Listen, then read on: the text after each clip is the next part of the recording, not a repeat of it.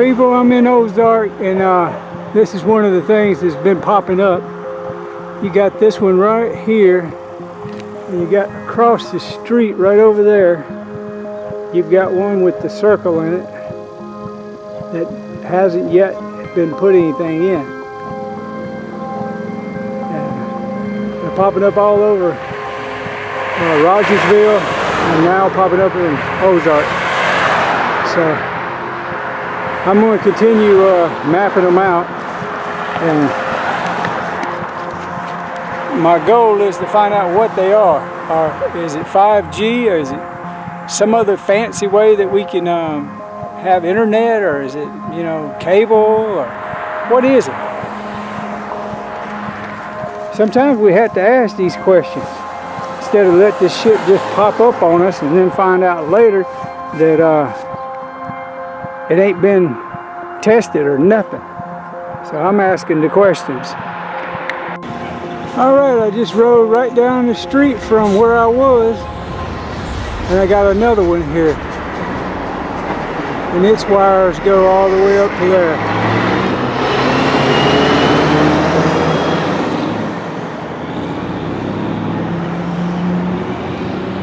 And you can see where I'm at, Ozark Bank.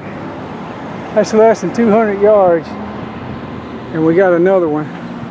And damn if there ain't another one right over there. Alright, I don't know how I'm going to get to the bottom of this, but I want to know what they are. Call it curiosity.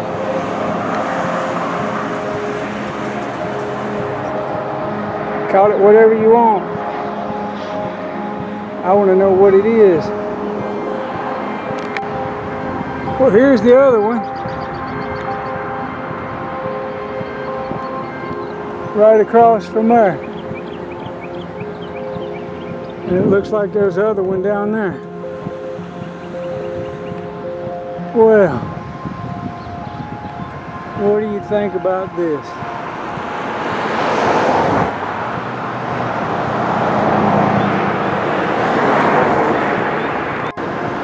And now I'm down less than 100 yards from where that one was, and I got this one. It looks different, but it's similar. The wire goes down. It's hard to say.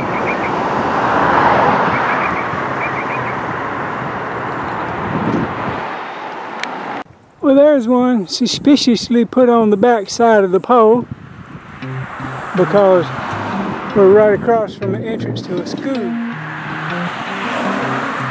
I'm not saying they tried to hide it, but you can see they wrapped the wires all the way to make it go around here.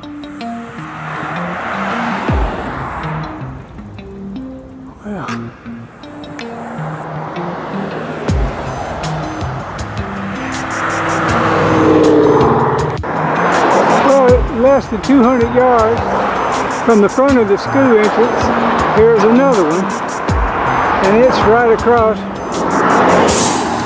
from the cemetery. Well, let's see how many we got till we get to Ozark.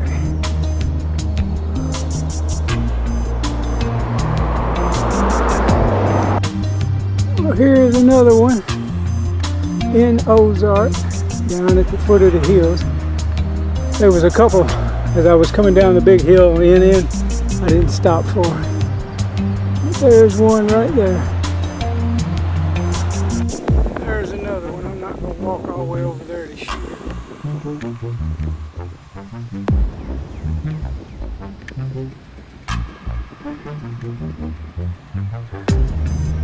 But you got these two that's so close together, less than 100 yards. I don't know, it could be some more down that way, I don't know. There's a crew right there. I wonder what they're doing. They might be know what that is. Richard Canini. Hi. It wasn't easy for me to come here today, but I think it's important for me to share my own personal story.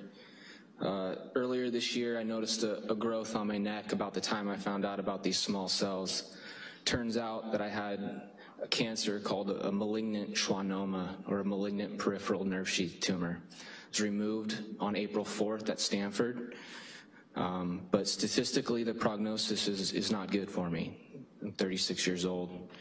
Two of the largest studies ever completed on cell phone radiation and cell station radiation were conducted and released this year. After 20 years, the National Toxicology Program released their studies, and the strongest finding was that male rats had an elevated risk of developing tumors called malignant schwannomas, the same one that I had.